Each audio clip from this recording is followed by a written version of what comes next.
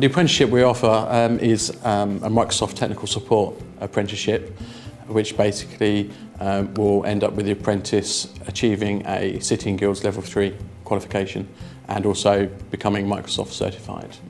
From an employee's point of view, obviously they're gaining on-the-job experience as well as the virtual classrooms. They're working side by side with other engineers, so they can come in, they can start working, support customers, and then finish that job and then go on to their virtual training, finish the virtual training and then go straight back to supporting customers, and they haven't even left their desk. So it's very streamlined and it's very beneficial for us.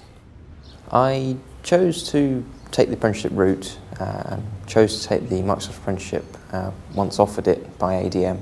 They suggested that it would be a better way to transition from school to the working world by obviously having some structure to the way that I'm learning, as well as gaining the qualifications and the on-the-job experience. The remote apprenticeship is certainly beneficial to myself and the assessor. Obviously the assessor, he is somewhere in the Midlands of the UK, so he's a fair distance away, but he can still provide the one-to-one tuition that is required to progress. We use the Microsoft Link product, which is an instant messaging and video conferencing product, and it allows the assessor to present his PC and his desktop to us remotely. We can all connect in, we can talk to him via voice over the software.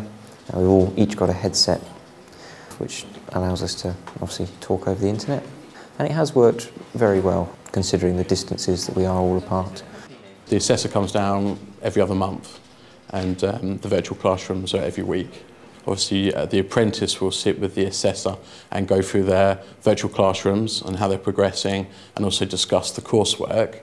And then I will also sit with the assessor and then discuss the progress and highlight any issues where we need to improve on training or any particular areas we need to go into.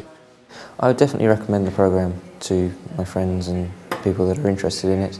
It gives me a very good basis, being a City and Guilds and Microsoft apprenticeship studying student. Afterwards, when I finish the course, obviously I'll be certified by Microsoft and City and Guilds, which should give me a broad range of options should I wish to move on. Well, offering a Microsoft apprenticeship along with City and Guilds obviously speaks for itself. It's in the IT world, being Microsoft certified is pretty good, and obviously to most employers, City and Guilds is recognised throughout. So these are two really important qualifications and that can be achieved.